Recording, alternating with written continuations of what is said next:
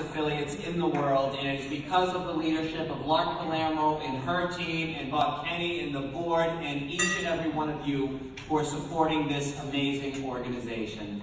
It is wonderful to be with Councilor DeMaria, with Chief Sheila Dillon, and I do send regards from my dad, George O'Malley, a builder emeritus of Habitat, who sends his love and best wishes from Florida. Congratulations to Stu and to Sue and to Darren and Abstentia and to Kellyanne. Thank you for those words. You so beautifully illustrated what this organization does. Habitat does not build houses, Habitat builds homes. And there have been tens of thousands of lives who have been changed for the better because of the work of this organization and the support of each and every one of you. For the last several years, Lark has given me the honor of introducing the guest of honor, the awardee of the American Dream Award.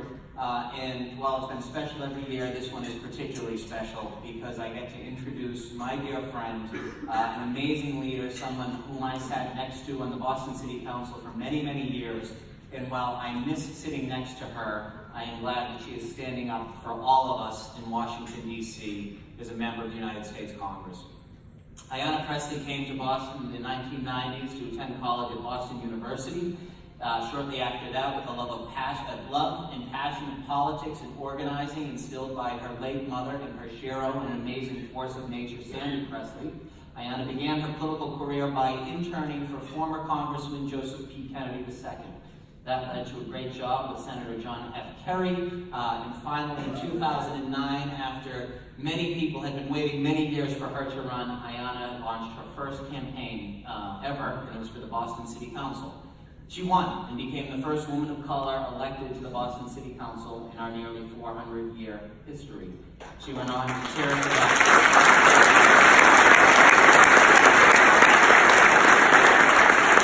She went on to win re-election in 2011, 2013, 2015, 2017. I would say they wouldn't count her votes, they would weigh them because she would top the ticket, winning across every neighborhood in the city of Boston. And her time on the body was a really remarkable legacy that she left for all of us. She was the founding member of the Committee on Healthy Women, Families, and Communities. I was proud to be her vice chair and proud to have taken it over when she left us last year, or this year I should say. She worked on issues around equity, she worked on issues around safety, she worked on giving those without a voice at the City Hall and at government around the Commonwealth. She was a leader on housing issues particularly. One of the issues that I was so proud to work alongside Ayanna with was the rental registration and inspection ordinance in Boston, which there was a lot of pushback for, but we recognize the dignity that folks have in living in a safe, clean, wonderful home, which many of you are supporting with the work and the support of Habitat today. In 2018, she decided to run for the United States Congress. She ran one of the most flawless and inspirational campaigns I have seen after a lifetime in government and in politics.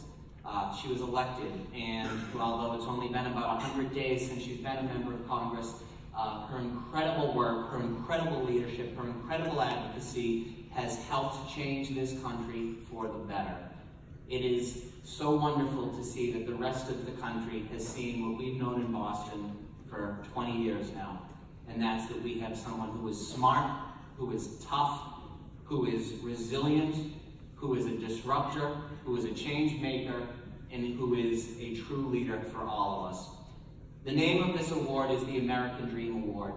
And what's a better example of the American dream than a leader who starts out as an intern for a member of Congress and gets elected to that seat 20 years later.